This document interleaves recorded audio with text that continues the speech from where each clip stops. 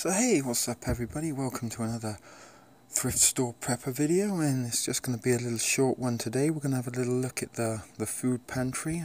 As you can see, look, we've had to extend to the top, and we just recently did the holiday Hyundai haul, which we spent $100 at the No Frills in the Dollarama, and we've really filled up our food pantry. And I think this is like the third week update, so let's just have a little look at what we've got going on here, and we might have to look at some solutions to rearranging this in order to make some space, or looking into getting a larger container to keep it all in. So no further ado, let's have a little look in the bottom tray. So here you can see the top is filled with luncheon meat, and there's 12 cans there, and underneath we have a variety of some other canned items, some Chef Boyardee there, we've got some beans, we've got some canned potatoes, some canned carrots, a couple of cans of soup, some chili, so you know, just a variety of canned items. In the bulk items here are definitely the luncheon meat.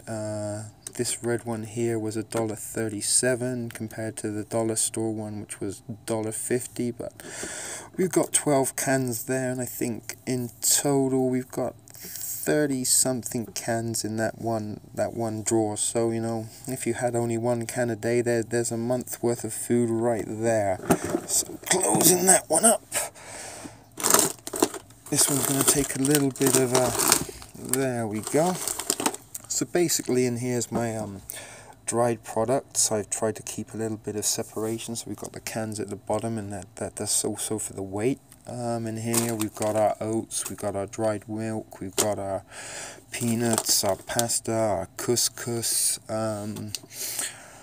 our dried mashed potatoes, and I throw in, where I've got space, some of these little accessory packs that I made the other week. So there you go, that's pretty much all is in there. I'm not going to start taking things out because it took me a little while to get everything in there and shut the drawer. So as you can see, we're going to have to look at maybe some possible rearrangements to utilize space some more. So here we go, we've got a full drawer of ramen, and this is something I think we might have to definitely look into, because as great as they are, they do take up some space. But I think what we might have to do at some point is start crushing these down and repackaging them in the Mylar bags that I get my weed delivered in. So I've got a whole stack of those, so I think that might even be the next project to look into, and that might save us certainly some room on that one, because that is quite a lot of space taken up just by the ramen. And then these two top drawers here, again, it's one of those that you kind of don't really want to open, so I won't. You can see that's full. That's got my pancake mix. I've also got, actually there you go, we did get open 6 cans of corned beef. I've got 4 cans of the cooked ham and the instant pancake mix tucked away in the back there. And we've got a couple of other things like some crackers in jelly. I've also got my sugar, some salt, and some wet naps that I obtained for free, that I made the little packages with my weed bags and used the lighter to heat seal. So you know, we're keeping everything very thrifty, and we're using stuff that we're finding for free and stuff that's around the house. Now on top here is pretty much just my trail mix and my raisins. So there's, what, at the minute, 11 bags of trail mix in there. I'm probably going to eat a bag later on this evening as a Christmas treat. And I've got, I believe, 2 bags of raisins, maybe 3 bags of raisins in there. So that's a good bunch of nuts and berries and fruits to be living off of for a while. So I mean, I'm looking at the moment that with everything I've got here, I could possibly say there's 3 to 4, maybe even 5 months food if you really had to. I mean, if you had one can of one can a day. If you had one ramen a day, that's nearly 2 months food. And then whatever you've got in the dry, you know, there's 3 big bags of minute oats in there. We've got the rice, we've got dried beans, we've got pasta. So you know, that again, I think you could probably last for a month, maybe more, on just those dried items. And we have here obviously the nuts. That there's, you know, if you we looked at the nutritional value of just one packet of those, and you know, even if you had just one of those a day, there's 10 days worth of rations there in an emergency.